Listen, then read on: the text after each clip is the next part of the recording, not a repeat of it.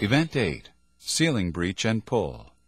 This event is designed to simulate the critical task of breaching and pulling down a ceiling to check for fire extension.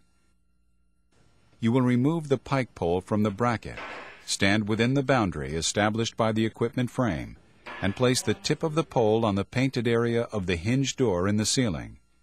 You will push up fully with the pike pole on the hinge door in the ceiling 3 times.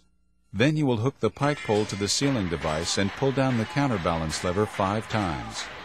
3 pushes and 5 pulls constitute one complete set. You will be required to perform 4 entire sets. If you drop the pole, you must pick it up by yourself and resume the event. You will be permitted to drop the pike pole to the ground only once. Dropping the pike pole to the ground a second time will constitute disqualification, and your test will be concluded. If you do not successfully complete a repetition, the proctor will call out miss, and you must push or pull the apparatus to complete the repetition. If you do not repeat the missed repetition, the entire set will not count. If you step outside the frame during this event, you will receive a warning. A second infraction will constitute disqualification, and your test will be concluded. In this case, you will not receive any warning. You are permitted, if needed, to stop and adjust your grip.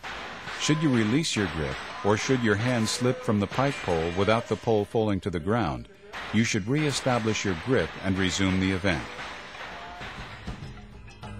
This concludes the description of all 8 events in the IAFF-IAFC Joint Labor Management Candidate Physical Ability Test.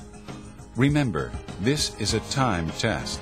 You must pace yourself and be prepared to complete all 8 events in order, with a total test time that does not exceed 10 minutes and 20 seconds.